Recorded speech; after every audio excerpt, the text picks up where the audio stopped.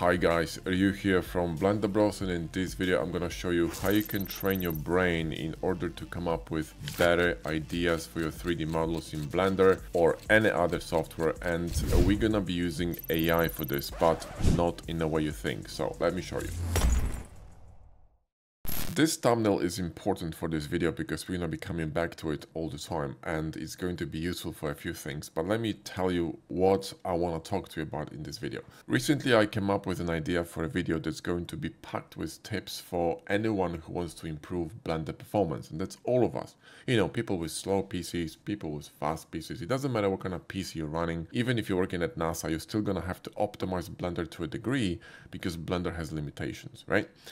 But if you have a slow PC, that's a very valuable video, especially for you, so go ahead and watch it. If you haven't watched it, it's fantastic. It's packed with valuable tips. Now, imagining something and coming up with ideas in your brain is great, but if you want to put them in practice, if you actually want to, realize these ideas, you need to know how to model in Blender. And if you're still new to it, and if you would like to learn how to do it properly and as efficiently as possible, I highly recommend our course, which is called the Hard Surface Accelerator. We have over 4,000 students in that course and over 4,000 results. It's a fantastic curriculum, very tight, which is going to teach you everything you need and none of the fluff, all the menus, all the tools, the whole workflow is explained and much more. There are many bonuses in this course. One of them is actually a bonus on principles of design, which is going to help you further improve your design skills. And there's also a whole section on rendering, which is going to help you greatly in creating really well polished high-end renders for your portfolio. And your portfolio is basically your business card. So go ahead, grab the course. The link is in the video description. If you're going to grab it now, you're gonna save 50% on the deal. So it's a fantastic course, a fantastic deal. Go ahead, get it. Like I said, the link is in the video description. Now let's get back to our video. Now, what I want to talk about is this thumbnail and also the graphics and how this came about and what it's going to lead to, because it's even more important. So let me explain. I use AI in my work every day. So does Josh. We use ChatGPT, we use Claude, we use Fel AI, we use so many different AI tools. Our video editor is using AI tools. We use AI because it speeds up a lot of things, but also it's improving your creativity and your sort of like a bank of knowledge and the way you think. And what I mean by that is there's a really interesting thing, especially with ChatGPT. And by the way, ChatGPT is open on my screen 24/7. On my left hand screen, I have ChatGPT. On my right hand screen, I got Discord to talk to Josh. And this doesn't change, okay? The ChatGPT is open all the time on my left side, because I always need it. It just not non-stop. I ask questions, verify stuff, consult stuff, look for stuff, Google stuff through ChatGPT because it's way better than Google. So in addition, ChatGPT is learning the way you think, the way you talk, your style. It's very clever and it's improving all the time. So the more information you feed him, the better it gets, and it actually remembers all the charts. So if you want to retrieve something from the past, you can do this very easily with one prompt. So it's brilliant. So what I've done, I want to show you, right, the whole process. I started with a very simple statement that I'm running a video on how to make Blender faster for slower PCs.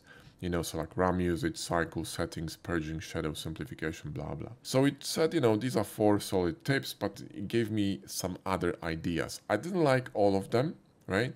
Some of them were, mad, kind of like too abstract, okay? So I said, I don't want to run too many tips. By the way, don't mind typos. I have typos all over the place. I think I'm dyslexic. But anyway, I want to get rid of modifiers if you don't need them. Tips like practical tips that are going to be very useful for people who model, for people who do actually practical stuff in Blender every day, right?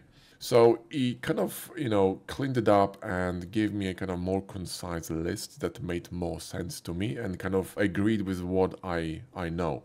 Because sometimes when you, let's say, create a video or create something, anything that you create in Blender, let's say you're creating a sci-fi model, and your knowledge is very limited in terms of visual knowledge, in terms of, accessing your visual library. So for example, if you wanted to, let's say you're an engineer and you're creating an engine from scratch.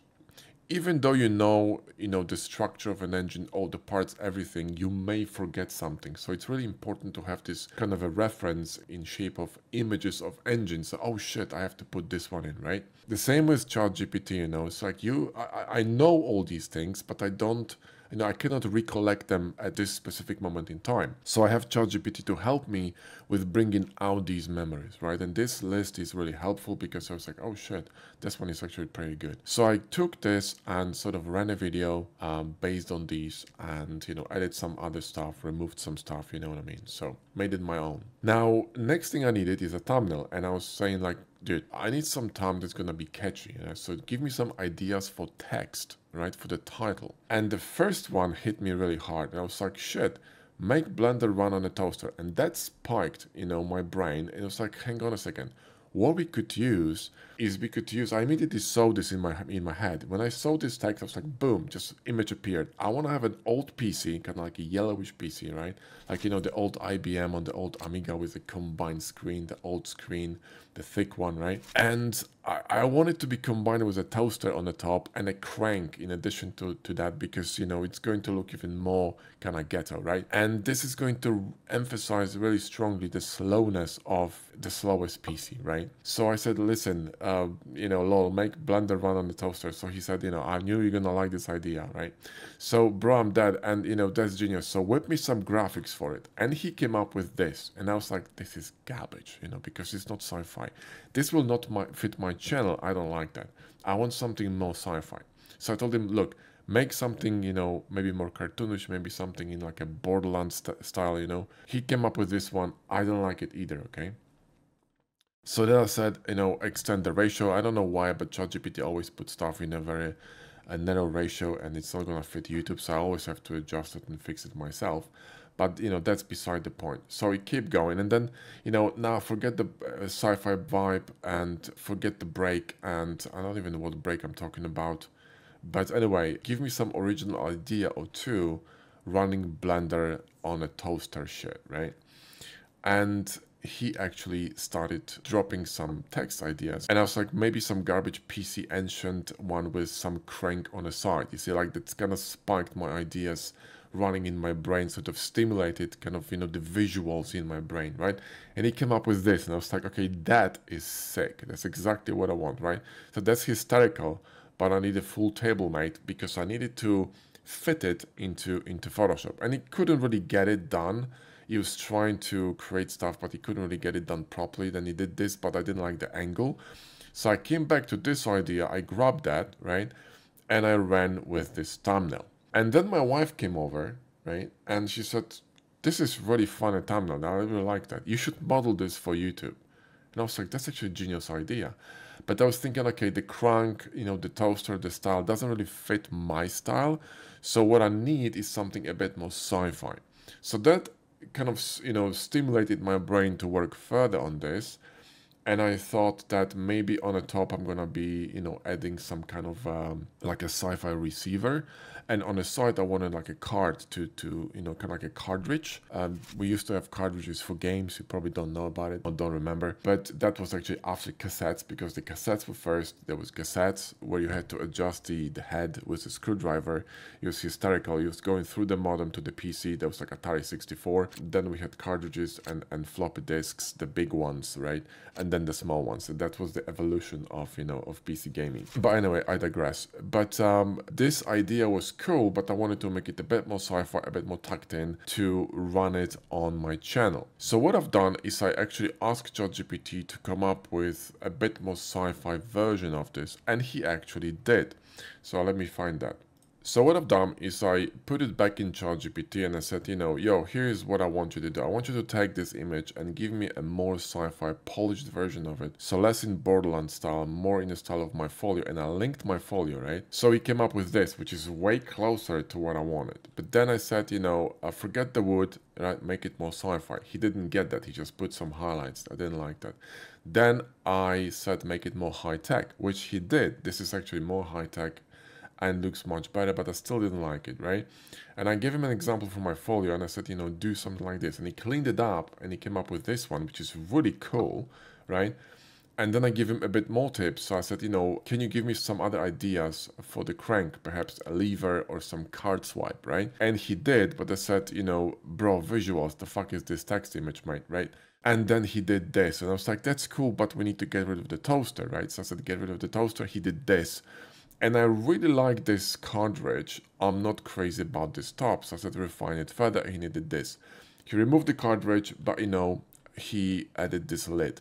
Now what I can do is I can take all these images, put them in my head and create something original based on that. So you see, that's how you can start designing stuff. You can start putting things in Midjourney or in ChatGPT. The disadvantage of Midjourney and, you know, other softwares or this AI similar to Midjourney is that you have a very limited sort of a way of prompting, because you cannot talk to it. You just have to drop a prompt. It's very impersonal. ChatGPT is what I like about it, is that it not only understands, you know, text and sentences, right? Like for example, I say, bro, it's, you know, imagine it's 20,657, not 1800s, right? Or 1900s.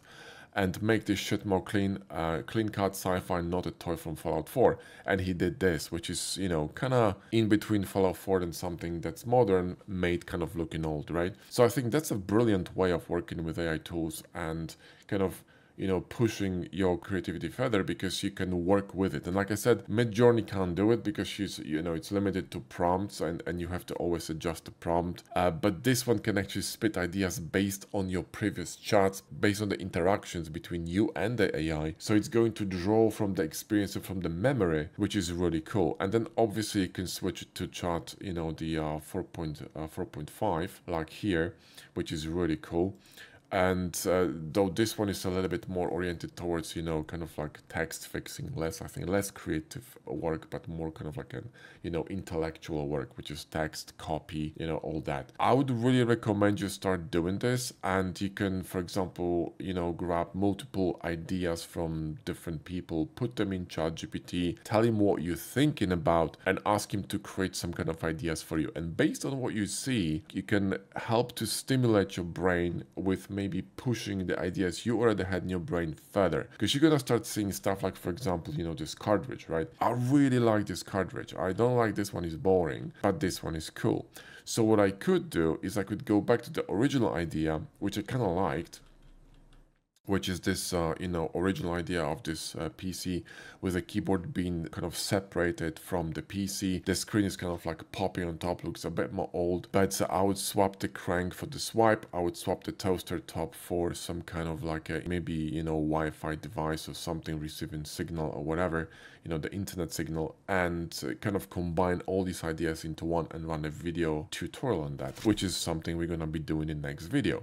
So we're gonna take all this knowledge, all these ideas, and put them in a video that's gonna be basically showing you how to model that using Blender tools and add-ons. So anyway, that's it, and that's how I advise you start working. You need to start leveraging AI every day in whatever process or whatever creative process you are, you know, involved in, because it's going to help you tremendously to improve very quickly. It's just like a difference between learning from books 40 or 30 years ago, when you actually had to go to a library, look for the book, read the whole book to find stuff that you know, think it's useful, versus going to YouTube and watch videos that are specifically targeting, you know, problem you may be having, and you have so many videos to choose from, and it's so quick. Now we're advancing further. We go into AI territory, which is insane, because AI has access to internet. It can pull stuff in seconds that you know, you take you a lot of time to find. Not to mention, you can mix all that together with the way you think and your style, because he understands you, because he learns based on what you feed him, the prompts, the way you talk, you know, you can feed him your images of your work, etc., and kind of train it to think in your style. You see what I mean? So this is very valuable, and it's going to be becoming more and more powerful. And like I said, definitely should be, you know, utilizing AI in your work every single day. So anyway, that's it for the video. I hope it's going to help you to improve your workflow, to improve your creativity, and I really hope you're gonna start working with AI. You know, stop fearing AI, start embracing AI, because the AI is the future, and if you're going to stay away from it, you're gonna be left behind. There's no other way around it. You know, time will not go back. People will not stop using tools that actually save time and are extremely helpful and fast, because time is everything, and you cannot buy more time, which means it's a you know, not an infinite commodity. It's a very expensive commodity.